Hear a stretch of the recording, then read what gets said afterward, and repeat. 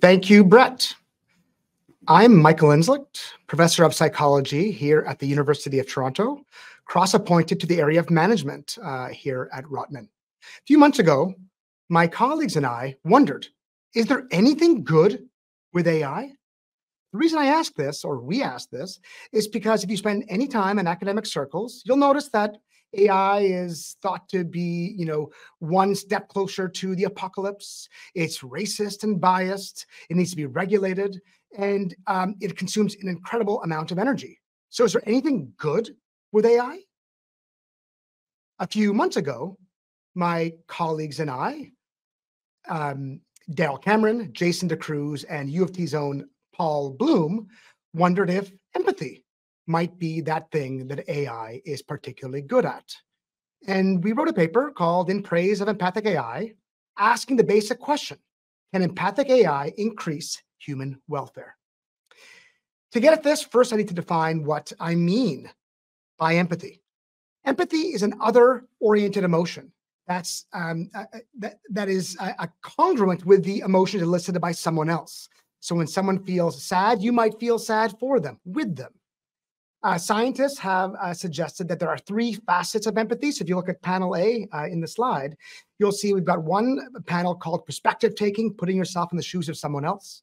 We've got another form of empathy called emotion sharing, resonating with the emotions of someone else. And then finally, we've got a third facet called compassion, which is acting kind, generating positivity. As you see, although scientists, and pointing at people like me, like to divide these three things, in fact, in reality, they co-occur every day, in reality, almost all the time, all together. Now, about a year ago, a brilliant Israeli psychologist named Anat Perry wrote an article with the provocative title, AI will never convey the essence of human empathy. And by that, she meant that AI might be okay at taking the perspective of a human. If it has computer vision, it might be able to figure that out. But it will never be able to generate actual empathy, which is, empathic sharing or emotion sharing, and certainly cannot have motivational empathy, expressing kindness or compassion. And that's because AI is not real. By that, I mean, it's not a real person, a real agent. It doesn't have consciousness. It doesn't have emotions. So of course, it cannot generate empathy. Empathy is a kind of emotion. I agree 100% with Perry here. AI will not generate emotion, at least not now. But I wonder if Perry missed the point. Maybe AI cannot generate empathy, but it can generate statements that feel empathic. Can perceivers perceive its utterances as empathic? Can perceivers feel good when AI generates such statements? And the reason I think this is a really, really important question is because some scientists have argued we are in a loneliness epidemic where people feel lonely all the time. Some people suggest that loneliness might be as dangerous or as bad for your health as smoking cigarettes. I think that's overblown, but it is clear that people are lonely and that many people don't have friends. If you look at panel C here, you'll see that the number of people, the percentage of people that don't have a single friend went from 3% in 1990 to 12% in 2021, and it's 15% for men. All right, so many people don't have enough friends. Some have many, too many, don't have any friends. Can AI fill the gap? Can AI help people relieve their feelings of suffering? Can it help out in the mental health crisis as well? So my colleagues and I thought, perhaps yes. And the reason we said perhaps yes is that, at least in theory, there are many negatives about human empathy, many shortcomings of human empathy. First, in a series of studies that I myself ran with my colleague, Daryl Cameron, we find that when we give people the choice of whether to empathize with a stranger or not, and we repeatedly ask this question of what people prefer to do, people will prefer empathy sometimes, but they tend to avoid it. They'd rather not do it. Second, even if they do it, they get tired of it rather easily. So you look at the rate of people's willingness to empathize, it goes down over time. And there's a term for this in clinical psychology called compassion fatigue. Therapists, those in the helping professions feel burnt out by the amount of compassion they give. And at the end of their day, they're more tired than the end of my day. Empathy is also biased. We tend to feel more empathy for our in-groups. So people who are like us, who share our race, our ethnicities, our religions, our school affiliations. And we care more about them than people in our out-groups. So people have different races, different ethnicities, etc. And finally, when we feel empathy, we sometimes will entertain immoral acts. We might engage in immoral acts. For example, we might put someone who we're empathizing with at the top of a waiting list to receive some medical help. And that might help that person, but it's unfair to all the other people who are waiting patiently. How does AI perform? We actually conducted a series of experiments where we put AI through these exact same experiments as we put humans, and AI beat the pants off of humans. AI was never avoidant of empathy. It never tired of empathy. It did not show any bias to in-groups. It did not express more empathy for some groups than others, and it refused to act immorally, to act unfairly after to empathize with a person. So at least in theory, empathic AI seems a bit better. Second, AI expresses empathy remarkably well. When we gave AI a series of prompts expressing sadness, expressing suffering, but also expressing joy, expressing happiness, the kinds of responses it gave were lengthy, were heartfelt. It seemed to resonate with our pains and to celebrate with our joys. And to some extent, it seemed somewhat better, at least, on a case-by-case basis. But what happens empirically? What happens if we actually put it to the test and actually have compare the empathic statements generated by AI versus humans? We can now answer these questions. There were a series of studies conducted over the past year alone. And in one breathtaking study conducted with actual physicians, and this was published in a medical journal.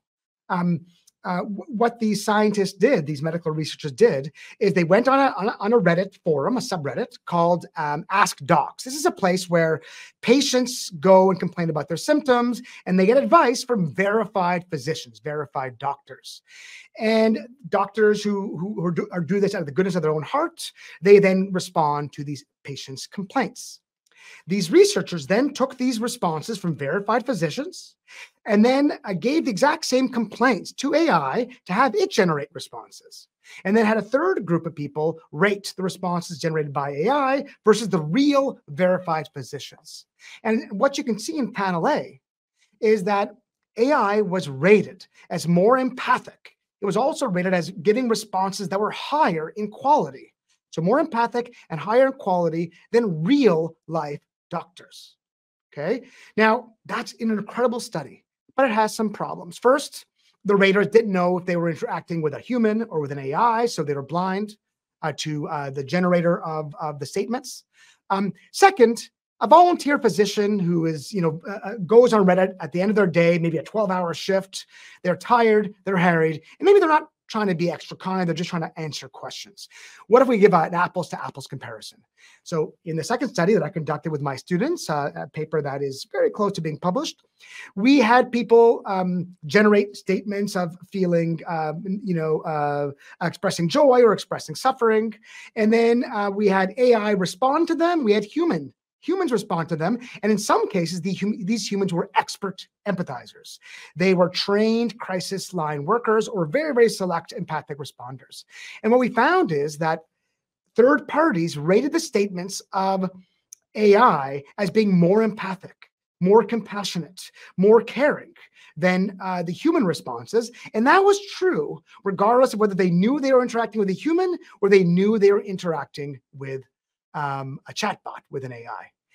Now, though that's also a good study, a great study. I'm biased, but that's third parties evaluating these statements. What about people themselves who are suffering? How do they resonate with an AI who's doling out some help? Do they feel cared for? Do they feel loved? Do they feel heard? And in panel C, you see the results of that. First, all responses by AI are rated as being more compassionate, more caring than human responses. But you also see what's called an AI aversion effect. People who knew they were interacting with an AI diminished felt less cared for by the AI than by a human.